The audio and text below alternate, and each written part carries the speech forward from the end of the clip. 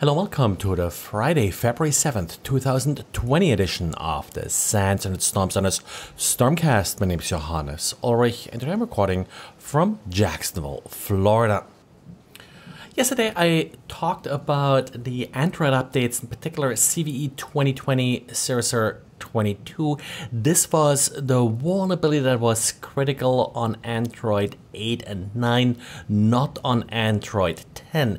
I noted that Google's advisory was a little bit vague, that it really just talked about data transmissions that could trigger this vulnerability. Didn't really specify a lot what kind of data transmissions could be used. Now we have a little bit more detail now from the Incinerator blog, and it talks that, well, the vector here is Bluetooth.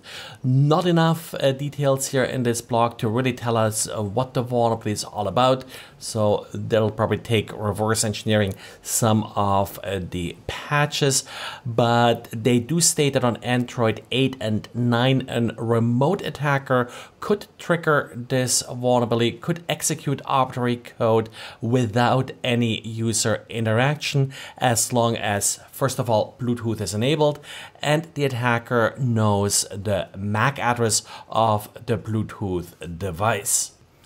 The easiest way, of course, to protect yourself is just to turn off Bluetooth, but Bluetooth has become sort of one of those very critical features in many mobile devices with headphones and such, of course, requiring that you are using it.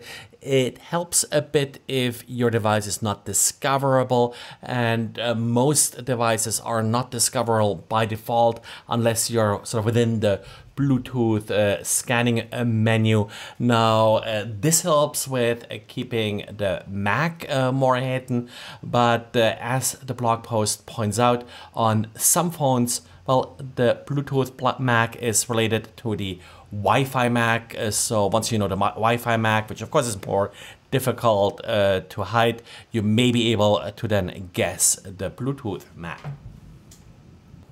If you're a creative professional, if you like to draw with your computer, you may be familiar with Wacom tablets, these essentially large touchpads with special pens that allow you to get a very nice fine-grained control over mouse movements.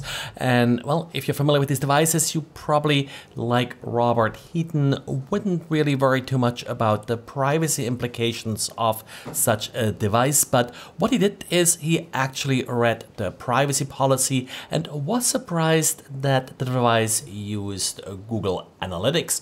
Overall, you wouldn't really expect a device like this to sort of even interact with the network at all. Turns out that Wacom tablets, whenever you open an application, will report what application you opened and when you opened it back to Google Analytics, including a unique string identifying the user.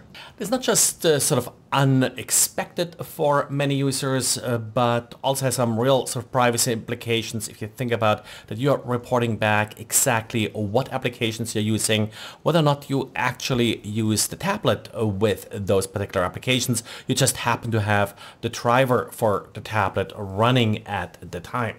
So good reason to read your privacy statements, and probably not a good reason to use systems like, for example, a Pi-hole or such in order to block some of the requests to systems like Google Analytics. And security company Cybereason has a write-up about malware that uses Bitbucket in order to deliver additional components. Overall, I don't think really anybody should be surprised by that.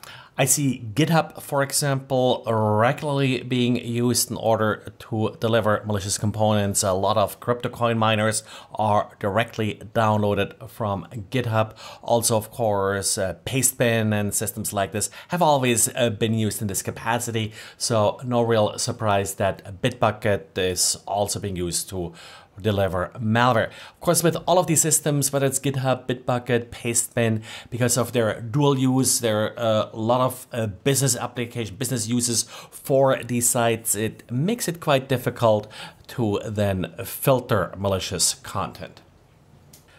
And if you are using Realtek's HD audio drivers on Windows, you may want to patch because they do suffer from an insecure DLL preloading vulnerability that could be used to execute code.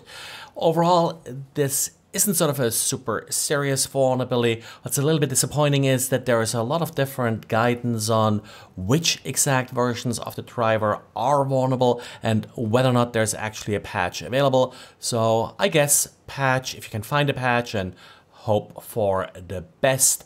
And that's it for today. Thanks again for listening and talk to you again on Monday.